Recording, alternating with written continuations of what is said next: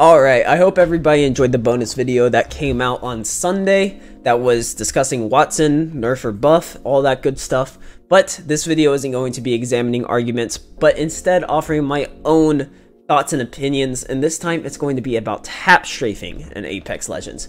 But before we get into our discussion, make sure you subscribe to the channel and click all the links down in the description below, especially the twitch.tv/Crip61, since I stream extremely often and you can stop by and talk to me over there. But anyways, let's talk tap strafing.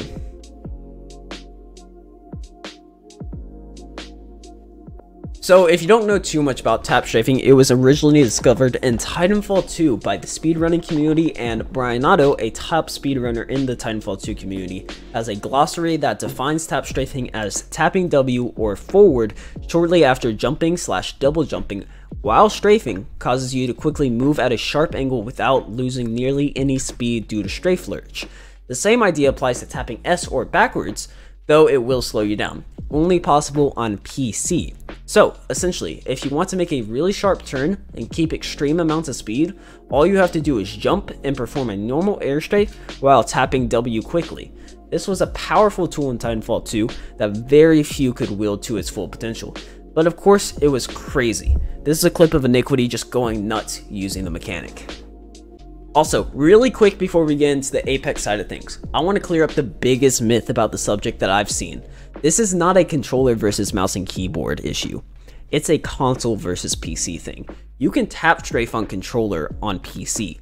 If you don't believe me, here's Iniquity, again, in Apex, tap strafing using a controller on PC. All he does is bind forward to one of his D-pad buttons and presses that for his tap strafes. So again, tap strafing is possible on controller, you just have to be a PC player.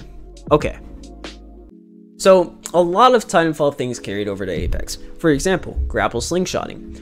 So it was no surprise to me when tap strafing carried over as well. There was one major difference between Titanfall 2 and Apex's tap strafe though, the mouse wheel keybind. You can bind forward to mouse wheel in Titanfall, but it doesn't work the same as in Apex, and you can't tap strafe with mouse wheel in Titanfall 2. However, the mouse wheel bind works extremely well in Apex, as seen by the crazy plays that I've been playing and will be playing throughout the rest of this video. This video is a compilation, I'll link it down in the description below, but since you can tap strafe with mouse wheel in Apex, we need to think for a second. How does this affect the mechanic and the skill ceiling for the game? Well, for one, it was an extremely powerful mechanic, and now it's extremely accessible if you just know how to set it up correctly. When it comes to balancing video games, a mechanic this advanced and powerful should be difficult to perform. That's it. That's the long and short of it. Tap strafing is powerful enough that it shouldn't be able to be done as easily as it is with mouse wheel. So, what should be done to rebalance and fix tap strafing in Apex Legends? The answer comes quite easily.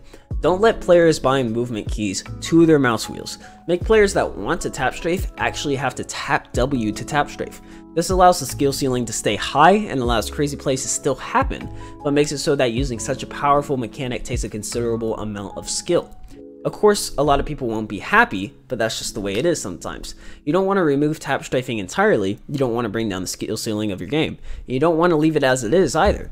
So, I honestly think that taking away movement keys from the mouse wheel is the easiest and best solution to the issue. That's my thoughts on it though. But you guys should let me know what y'all think down in the comment section below. I definitely want to hear your guys' opinion on this. But other than that, guys, thank you very much for watching. It does mean a lot to me. If you like the video or me for some reason, make sure you go like the video and subscribe to the channel. Of course, follow me at twitch.tv/Crip6 and click all the other social media that is in the description down below. Thanks again for watching. I will see you guys next week. Goodbye.